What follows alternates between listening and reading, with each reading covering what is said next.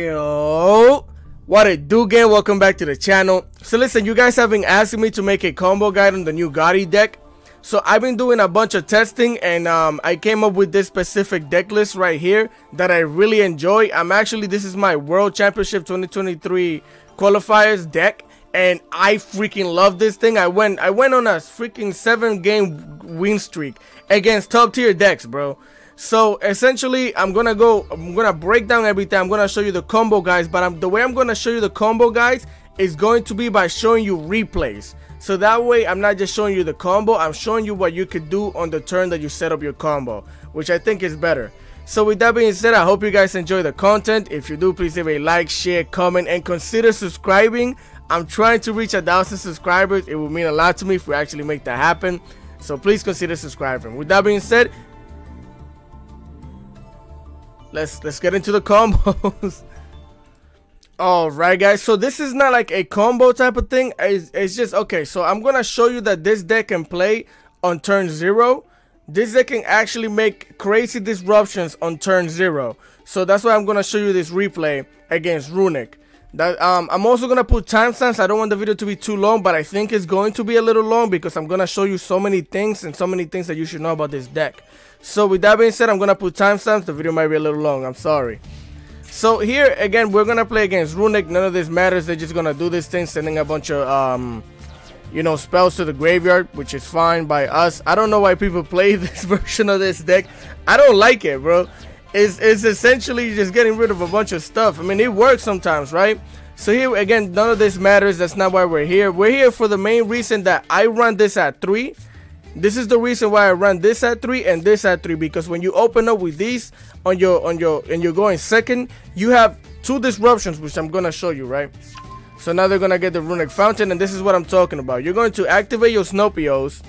You're going to send specifically the Seth and any other fish monster, whether it's in the graveyard or in the hand, right? Send those. Activate this thing. Now you can target 1 card on the field, and next time that card leaves the field, it's banished instead, right? And then you're going to activate your Seth, bring it onto the field, activate its effect. And here what you could do is, let's say if your opponent had a bunch of attack monsters on the field, you can go into your Aurora Whale, where's it at? This thing, and destroy everything on turn 0. Now, if you don't want to do that, you could also go into your other level A, your Ascan, and now you can banish a card on the field. So we specifically went for the Runic Fountain, get that thing out of here. And they scoop, right? So this deck can actually play on turn 0, bro, which is crazy. Now let's go into the next step. Alright guys, so here we are for this replay where I'm going to show you a little different combo and things that you could do with this deck that are kind of a little bit weird. If I sound a little weird, also I'm a little congested, bro, just to let you know. So here we're going to start off our combo by, this is your Super combo, right? You're going to activate this thing's effect. You're going to get rid of any card in your hand, special summon it. You're going to get yourself a Super. Then this is not a part of the combo. This is just a card that I'm playing in the deck for specific reasons. But this thing is a target. If you activate this effect, you could basically send a water monster. If you hit it, a water monster here, and then special summon that thing, we can allow you to go into a level 8 to synchro summon. But either way, we're going to use both of these right here to go into your Ariampos. Ariampos activate its effect. You're going to send the Paces to the banish zone, where you're going to banish the Paces.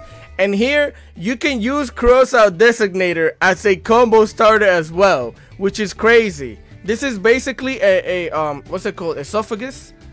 Sarcophagus? The other card that's like a tomb.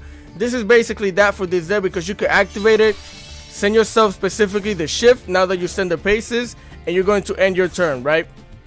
So here we're going to let our opponent, and look, the thing that you send with your Crossout Designator comes back, which is crazy to me. And then your Paces also comes back during your turn. So that's one thing that I wanted to show you, the fact that you could use Crossout Designator. So here, for example, our opponent is going to do things. I'm going to activate the our shift, right? You're going to use both of these monsters. You basically have, when you have this type of board, you have 2 banishes. You have a banish 1 card on the field and banish everything. This is what I mean. Right now, when you use this specific combo with the shift, you can bring your Ascan. Ascan is going to activate this thing effect. Then you're going to activate the effect of the Ariampos, right? And now if you have this in the hand, make sure that if you have this in the hand, you bring back this to the hand with the effect of your Ariampos. You know how you could banish a card, grab a card to your hand? Make sure you grab this one if you have this one. Again, for the same specific reason. You see how we banish everything right here? You're gonna banish your Ariampos, bring this thing back, right? It's your level 8, level 2, you have a level 10. So, you know, you're going to let your opponent do things. So, yeah, I'm going to go into our Ghoti of the Deep, right? I'm going to activate its effect. Now, I don't really know how Pendulum works, but essentially, I activated its effect, right? But you still have another disruption. You still have your physical Raigeki. This is what I mean, right? So, they're going to continue doing things, yada, yada, yada. Starter's Pendulum, I honestly don't know what they do. Now, here, for example, 2 monsters that are in attack position. You have your third disruption. You're going to activate your Snopios. Make sure that you send the Ceph to the banish the Ceph and any other monster. We banish the Paces because it comes back next turn, right? Then you're gonna normal summon that. It will special summon it, and now any one of these, next time it gets destroyed, it'll be banished instead, right? So specifically this one, then you're going to activate your Ceph. It's gonna come back onto the field, activate its effect, and you're going to go into your White Aurora Whale, aka physical Raigeki. Look at this. Pop everything that's in attack position. And the one that we targeted, it gets banished instead. So that is crazy. Those are 3 disruptions. That's why I wanted to show you the specific replay. They're going to continue doing things, but honestly, it didn't even matter, right? So just with that one replay, I just showed you about 4 or 5 different things that you could do with this deck. And the ultimate combo that when you end up with your 2 tuners, your Shift and your Paces and a level 6, and then if you have your Snopios in the hand, you have 3 disruptions. You have a banish 1 card, banish everything, and your physical Raigeki, which is amazing, right? With that being said, let's go into the let me see. Let's go into the next replay or deck list. I don't know how I'm gonna do the order of the video, so I'll let you guys know. Alright guys, so I decided to show you guys this specific replay just to show you, even though I don't really play both of them right now, it's just in case on whether you want to play them. I'm going to show you how these 2 are actually really good for the deck, right? So here, for example, we get Maxi, we don't really care. Also, I'm going to show you why you could also play Hop Ear Squadron in this deck, which is really good, right? So again, we're going to banish this thing, I'm going to special summon this thing, and I'm going to set down my 2 traps and end our turn, right? I don't remember what we're playing against. Maybe Runic again. I'm not sure. So yeah, we're playing against Runic. So again, they're gonna do Runic stuff. Here I'm gonna activate the Paces, right? Using both of these so I could go into my Asken. Again, I'm going to activate the effect of our Asken right here, targeting this thing. And here they activate the Runic Flashfire, which would have targeted this thing right here and destroyed it. So this is how you could use this this card to basically avoid certain effects, right? So right here, you're going to activate this thing's effect, banish that monster, and then you could bring out any one of your monsters from the deck onto the field, which is amazing. Usually, if you don't have your Ariampos, that's what I would do, and then I would trigger a card on the field and make sure it gets banished when it leaves the field, right? So here, you guys saw us dodge that thing. Again, now we could activate our Askan, banish one of our monsters, and bring it back. And here, they're going to do Notorious stuff. I'm going to activate our second Ghoti Fury, well, our first Ghoti Fury, just our second trap, right? And I'm going to banish both of these monsters for until the end of next turn, because if I don't, they're gonna have infinite negates, right? And here you could activate your Hop Ear Squadron, which is why I'm telling you this thing is amazing in this deck as well. You're going to special summon it, a level 2 tuner, level 8. You could just synchro summon on your opponent's turn into a Baron de Fluid, and of course your opponent is gonna scoop after that. If I'm talking a little fast, bro, it's because I don't want the video to be too long, and I want to go over a lot of things that you guys should know. So with that being said, let's go into the next replay. Alright guys, so here we are for the basically ultimate combo that you could do with this deck to end up on a really good turn 1 board. By the way, big shout out to Ace Yu-Gi-Oh! This is he's the one that I learned this from. But the thing is that my deck is different and I start the combo different. So essentially, you're going to start off this combo by activating your Pace. You're going to activate its effect, right? And then you're going to make sure that this is a 2-card combo. You need this thing. Well, it's technically a 3-card combo. But either way, make sure you get your Deep Sea King, right? Special summon that thing. You are going to activate its effect. We're going to send, doesn't really matter, we'll just send this for now. And then what you'll want to do is make sure you get a level 1 tuner, a level 2 tuner, doesn't really matter which one, a level 4 regular monster, and a level 3 tuner, right? Summon them onto the field. Right there. Now you can't really activate any of the effects. They're all negated and they can't attack. They're just bodies, so you can start doing your combo, right? So right here, what you'll do is you could go into any level 10 that you like. Let's go for the Cheng Ying. Right? Set him down right there. So from here now, you could definitely activate this effect just to give the monster that you made an attack boost, right? Really good. So from here now, you'll make your level 6.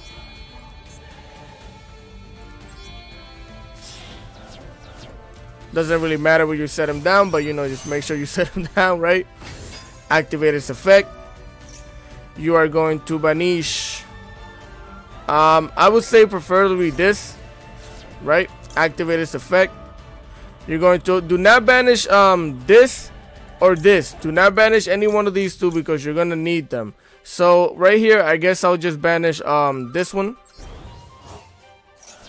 Bring this back to the hand. From here, you'll we don't need to do that yet. You'll activate, well, your synchro summon into this right here. You're level 7. Set him down right here. So from here now, you're going to activate both of these effects right here. With this effect, you're going to target to bring back the Deep Seeking. And then with this effect, you are going to banish, let me see, Lifeless Leaf Fish. Do not activate this yet. You're going to get yourself, where's it at? It doesn't really matter. You just basically need a body to get rid of. So essentially, I'll just grab this one for now. So again, this is going to come back onto the field. Now, I'm going to activate the effect of the Fishborg Launcher, right? It's going to special summon itself onto the field. And now here you can make yourself any level 8, well, out of these right here. So preferably probably your Risen Dragite, right? Using both of these monsters right here. Set that down. Then what you'll do from here is activate the Deep Sea King effect. So right here, since I don't have the Leaf Fish in there, I'm going to send the Leaf Fish. And then we are going to summon 1, 2, and basically any level 2 tuner that you want out of these right here. So I'm gonna go with this one. So basically this is just your free level.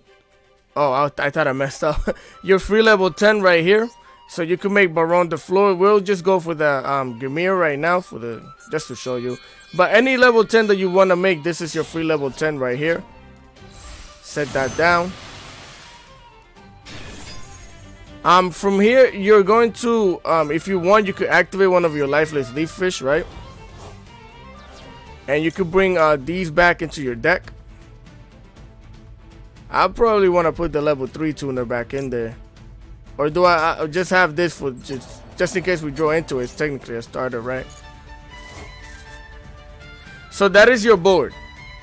That is your ultimate turn 1 board. You got 2 level 10 monsters, which one of these could have been Baron de Fleur, whatever you would have wanted. 1 level 8 spell negate. This thing, if they do anything that targets it, you could just get rid of one of your fish monsters and negate the effect and destroy. Right here, we could actually make another play. We could actually make our Super play.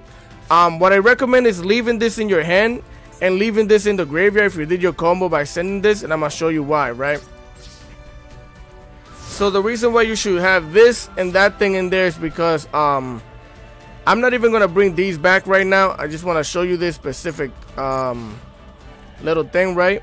Which is essentially the way that you can make a free level 8 with this, right? You're gonna activate this effect, Like I showed you earlier, just make sure that you banish this thing. The other one doesn't really matter. Let's just banish this. It doesn't, like I said, doesn't really matter. This thing is gonna special summon itself. So besides all of this that you've already had, you also had a level 8 banish, because now you can get to activate this. I'm not even gonna activate this effect. I just want to show you.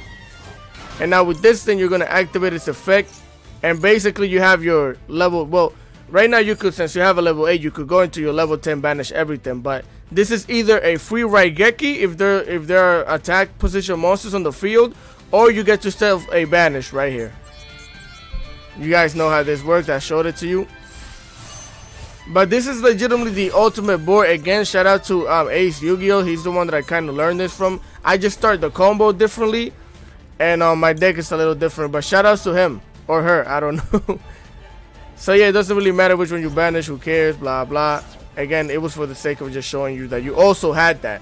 Even though it's just in case they actually destroy some of your monsters, because you're gonna need this space, because eventually you would have brought back your 2 tuners to also do plays, right? So with that being said, let's go into the deck list. Alright guys, so here we are for the deck list portion of the video. So essentially the reason why I'm playing the deck the way I'm playing it, I'm gonna go over the deck list, right? But the reason why I'm playing this deck this way is because it's the best, most consistent, and most fun way, and yet competitive way to play this deck, in my opinion. At least for me, this deck works amazingly. Now you're probably thinking, brother, where is the Soup A package? I have different versions of this deck, right? I have this one right now, and then I have this other one right here, right? So essentially this one, I'm gonna tell you about this card right here. If you want to add it into your sauciness, you can add this thing here, because when you banish a monster, this is basically a free level 8. This is a free level 8 3000 beat stick that you could use to go into your level 10s with your level 2 tuners on your opponent's turn. Also, if you're playing against, let's say, tier limits, and they have their field spell on the field spell zone, and they have a card on the graveyard, you could basically, if you banish a monster, you could activate this effect, bring it from your graveyard or the hand onto the field, and you get to banish their field spell and a card in the graveyard, which is really good. If not, then you just have a 300. You have a 3000 beat level 8 beat stick that can be used as a few material to synchro summon. That's why that's in here. Anything else that I added that's like, okay, never mind, no. Alright, so let's go back to my deck list now. In that other package, we were playing the Soup A package. In this one, we're not. The reason why is because I have a love-and-hate relationship with the Soup A package. Now, what I mean by that is that the Soup A package, they're not water or fish monsters. So essentially, sometimes when I have this thing in the hand, and I have this thing in the hand, I get stuck wishing that I had a water monster, but instead of water monsters, I have the 2 Soup A's in the graveyard, so I can't activate that effect. It actually cost me a few games. Now, with that being said, that's the reason why I'm running 3 anglers. Now, the reason why I'm running 3 anglers is because I can normal summon any one of my level 2s. I can special summon the angler, and that's how I'm going to go into my level 6. That's how I like to do it, bro. I prefer it that way, because now I have fish monsters in the graveyard to banish when I activate some of my effects, like this effect. When it gets used as a synchro material, banish a fish monster from the graveyard, right? It gives you more materials in the graveyard to banish, which is better than the Soup A package. So that's why I don't run the Soup A package in this specific deck. Also, we are running let me just go over the whole deck list now that I explained those things. So we do run 1 Fishborg launcher. This is for your ultimate combo. With this thing, basically you need the level 1 tuner that can special summon itself. Then you have 3 beautiful princesses. Really good, because again, it banishes itself. It's a good starter because you have a monster banished, so when you go into this thing, it's basically free 500 attack, right? But also it gives this thing an attack boost, this thing. But the only sad thing about this is that it's your starter, but it's so prone to Ash. Ash will body that thing like immediately, which is sad. So, but we still run it at 3 because it's your starter, right? You're gonna activate that thing, special summon this thing, send this to the graveyard, activate its effect, give this an attack boost, and on your next turn you're going to go into your level 6 and do your combos. Then we run 2 Maxi for Maxi purposes, right? 1 Fish Planner. I like this thing because when you get rid of a monster, like even with this effect or a card, you can send this thing to the graveyard, activate its effect, and essentially if you send one of your water monsters to the graveyard, you can special summon it. It's a free level 2. It can allow you to go into different combos. Then you have 3 Paces. Definitely run this at 3. This thing is your 1 card combo with this thing in the hand to go into your big board that I showed you, right? That's why we run it at 3. It's your best starter. Also, I love that card. Then you run Shift at 2. You don't need to run Shift at more than 2 because essentially she's gonna be, or it is going to be hopping in and out from the graveyard into the banish zone to the field. You know, depending on how you're playing the game, this thing is always in rotation. That's why some people play it at 1. I'd rather play it at 2.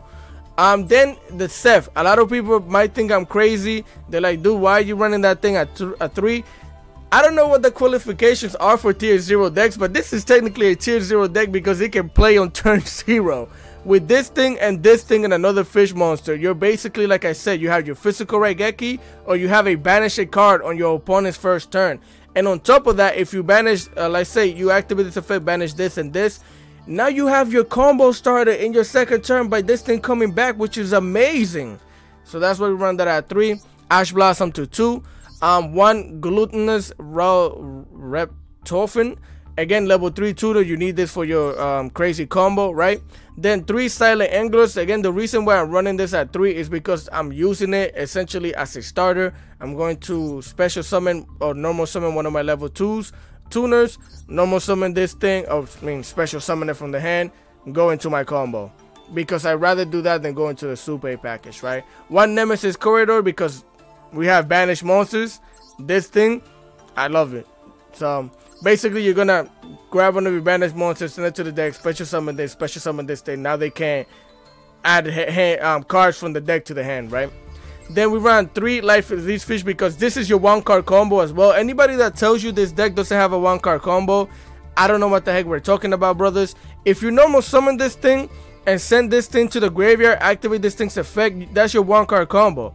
Because this deck, you're not making a crazy board, a specific, well, with the combo I showed you, yeah. But with this deck, you're not making a specific board. You're making a setup so you could disrupt your opponent on their turn, which is why I love playing this deck. Then we run 1 Ixib Omen of the Ghoti. Honestly, you could take this out. It's just, I like the fact that it's a level 4 that can special summon itself on the field, right? Also, it's a Ghoti card. Then we have 3 Snopios for the same reason. Like I said, this thing with this thing, you're playing on your opponent's turn, you could make some great disruptions. Then we run 2 Deep Sea Kings, again for the ultimate combo that I showed you. Harpy's Feather Duster to 1 because we don't have a lot of back row removal. Honestly, back row is bad for us. Then 2 Kobai the Graves, 1 Crossout Designated, 2 Evenly Matched, 2 Infinite Impermanence, and 1 Gaudy Fury. I'm not running the other one because I wanted to keep the deck at 40. And the way I'm playing the deck, this is better for me. It's kind of a disruption, but also I just like it better than the other one, and I like this specific number of cards in this deck. Then for extra deck, we do run 1 Thunder Dragon Colossus, again for the Nemesis package. 2 Ariampos the Serpent. This is you can't play this deck without this. 1 White Aurora Macros. This is for your specific combo that you're gonna do with this thing. 1 Crystal Wing Synchro Dragon. You could basically change this for any other level 8 that you would like to put in the deck if you don't want to have this one, but I like it. So 1 White Aurora Whale, aka Physical Raigeki. I showed you how you could use this sim to disrupt your opponent on their first turn as well, which is crazy. Also make sure 100%, please make sure that this is link 1. If this is link 2 or higher or anything like that, you're gonna miss the timing for this. This always has to be link 1. Like when you're chaining, chain 1, link 1, whatever you want to call it, this has to be number 1, bro. If not, you just basically summon a level A body to the field that does nothing. 1 An Emancipated Rising Dragai, again level 8 water.